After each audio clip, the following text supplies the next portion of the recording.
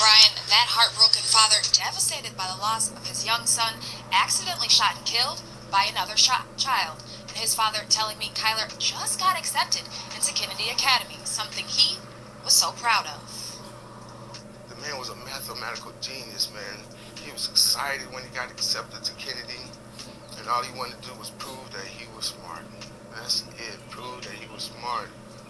If you knew him, everybody loved him. He was everybody's baby.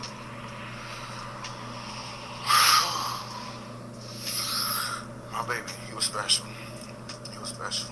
Grandmother of a 5-year-old gunned down in a triple murder is speaking out.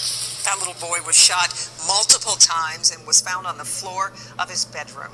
Police working to find the gunman or gunmen. Grandmother, though, has a simple message to the person responsible. Pamela Osborne following the story tonight. Pamela, she is not holding back. Not at all. She says the past 24 hours have felt like a nightmare that she just cannot wake up from, all because of what happened inside of this home here with the white door that you see there. She is pleading with all of you at home, if you have any information at all, to come forward, help her understand how and why this happened. Totally devastated, in shock. I've been totally in shock. Caleb was a bright light. He loved to play, especially with trucks. He should have been looking forward to his 6th birthday, but now his family needs your help finding the person who took the rest of his life away from him.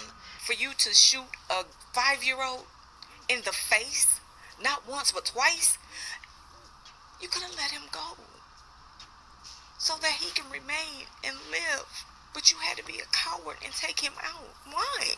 Why would you do that to my grandson?